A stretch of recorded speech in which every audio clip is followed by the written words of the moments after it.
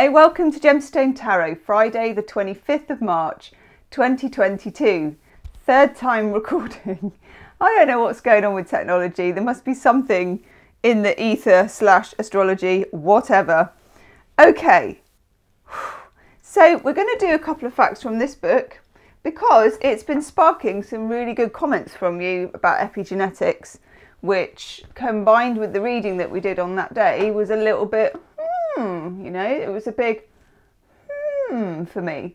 I've downloaded an article from Harvard University to have a look at it. I'm not going to do it too quickly because if I do it too quickly it's a bit like maths face will happen, but in bits I'm looking at it. So thank you for all your comments as well about your own families. I try and read everything and it was fascinating, really good. Okay. It's all about the human body and human behaviour, these ones. Men tend to suffer the most when having a breakup. There you are, guys. Weigh in and let me know if this is true.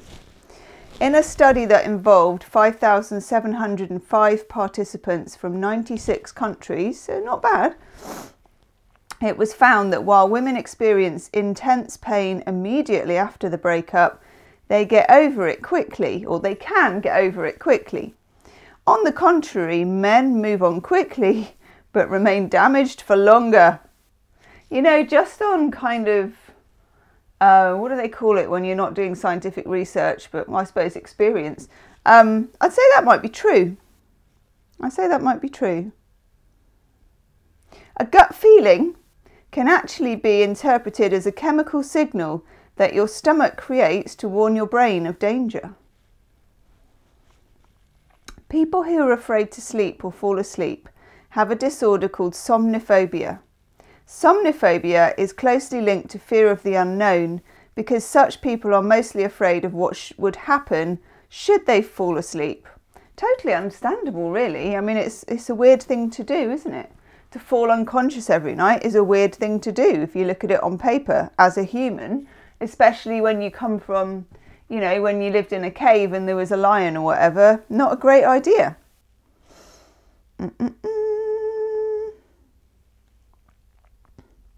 Based on a study by Andreas Keller at Rockefeller University, the average person can tell the difference between 1.7 trillion different smells with a combination of 30 ingredients. Oh my God. Human eyeballs are always the same size from the moment of birth, but our nose and ears never stop growing. I always think that's a bit of a cruel trick, actually, by whatever. Okay, we are going to do a bit of cheese board and a bit of Rider-Waite.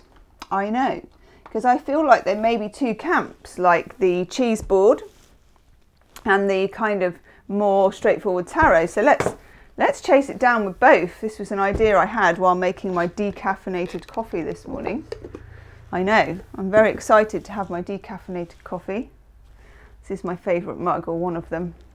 Don't know if I've shown you this. I love this mug. It's one that I got from someone's studio. Love me a studio mug. Okay. Val and Leia are out on my neighbour's roof. Ginger Nuts was holding Val hostage and not letting her go through the cat flap, so I dealt with that. It's so cute actually because she's a bit scared of Ginger Nuts. And if I just go outside and start putting some washing out, because I'm standing there, suddenly she makes herself big and she's like, this massive guttural growl comes out of her. And it's because I'm standing there, so yeah, dealt with that first, and then they both found neighbours' roofs to lie on in the sun, which is really nice. Okay, that one. Whoa. Woo! Yeah, they go together. One more. Ooh. Sometimes a bit difficult to keep on my lap. Oh, good. Ooh, okay.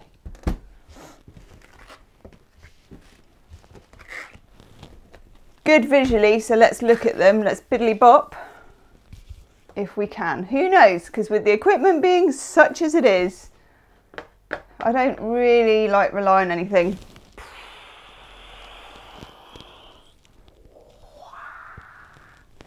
Okay, not bad. Let's actually look at the cards. There we are. Now then, just brightening up my computer screen so I can see them properly on the computer as well. Right. These two kind of go together like a pair. We got the creator. So let's have a better look at this one. Isn't that gorgeous? And I'm taking this in two ways. I'm taking this like locally as us and you, me and you, us, whatever. It's going to be one of those funny word days again today. Being the creator locally, as in you may feel the urge to create something, a necklace, an artwork, a cake, some seeds, I don't know, whatever it is, different for everyone.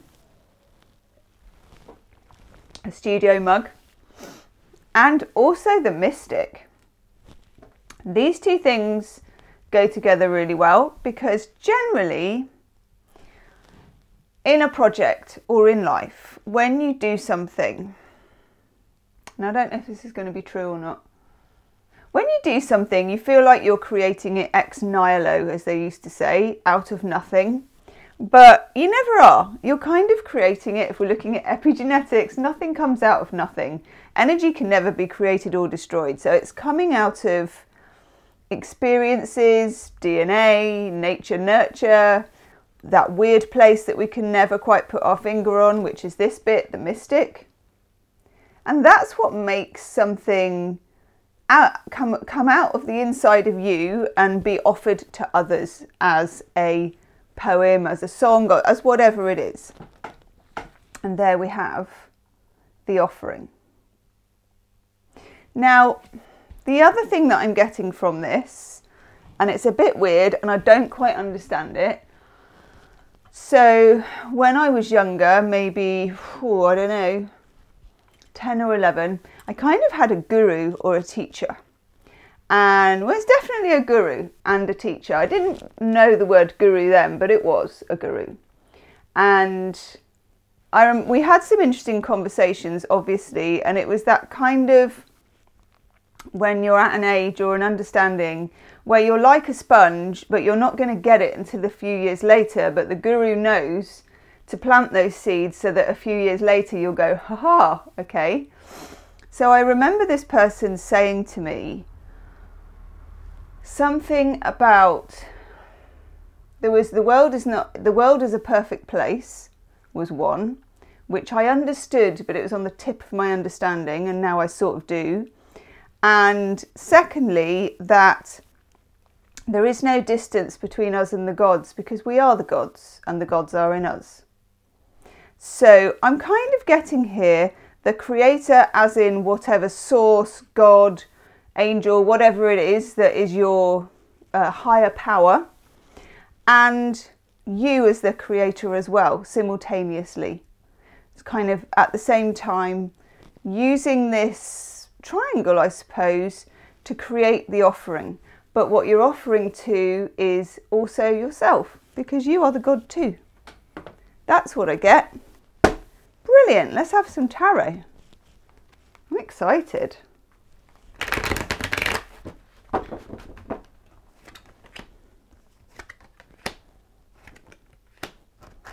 Cool. Okay. So let's just put these on top. They don't correspond to any particular card. And I'm going to do the reversals, but I'm not too bothered about it, okay? So we have, flanked by the Sun in reverse and the Eight of Wands in reverse, we have the Magician in the middle. What I'm getting for this, when you get the Sun in reverse, is that it's not absolutely clear what you're doing straight away. It's not transparent, okay? And the Eight of Wands in reverse is about communication, but it's about not saying anything. Not literally saying it in words straight away.